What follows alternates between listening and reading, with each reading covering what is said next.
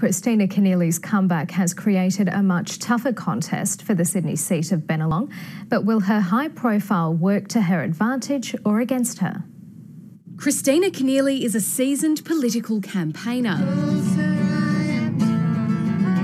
And she's ready to do it all again in the battle for Bennelong. I am definitely starting out as the underdog in this campaign, but I've never shirked from a fight. New South Wales' first female premier rose to power in 2009 after rolling Nathan Rees, who accused her of being a puppet of Eddie Obeid, the former power broker who's now in jail.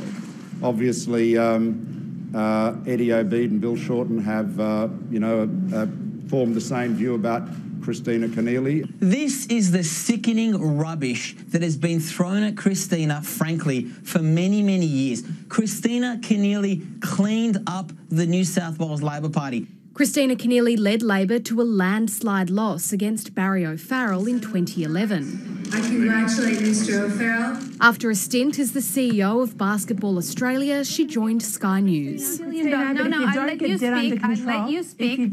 Her decision to run in Bennelong turns what might have been a straightforward contest for John Alexander into a potentially much tighter battle. It puts the government's majority at risk, although it doesn't risk the government falling.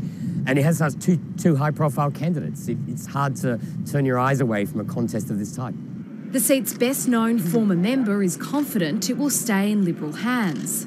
He won't take Keneally's opposition lightly.